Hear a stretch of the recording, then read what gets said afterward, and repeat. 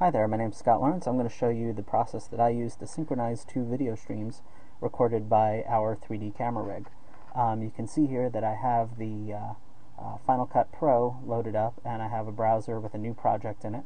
I'm going to drag in two video clips that were captured earlier.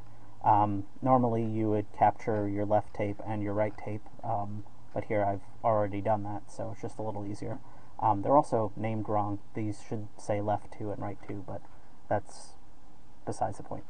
Okay, so what I do is when I record these, and you will see this shortly, I have a I snap my fingers a couple times, and then here I will synchronize them up together, and I will show you that. Let's get into that there. Okay, so what I like to do is have the right video channel beneath the left one. So let's get both left and the right into place, and I will set this on top of the other track. See how they are lined up. If we were to look at this now, you'll see that there is a video track there. Let's get that out of the way. And if I were to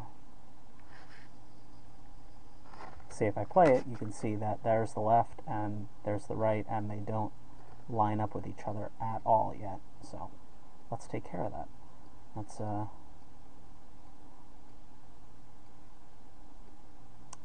zoom in. So here we have the beginning. You can see there my finger snapping. So what I do is I use the arrow keys to line back up with one of the snaps, and if you watch the VU meters, you can actually see the peak usually.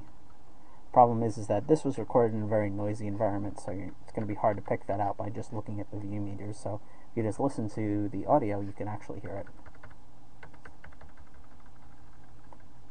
So there it is. Okay, so from here, I just trim that track right up to where the cursor position is.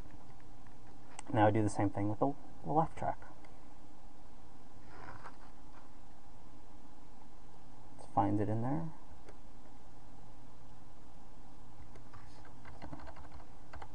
Skip this back right there. You can actually see that one, how it went high. Okay. Line that up, and actually if I had remembered to view that, you could actually see it there. Okay, so now we have these two clips, and if I were to turn one on and off, you can actually see that they are perfectly lined up with each other. Even on a very blurry shot, you can tell.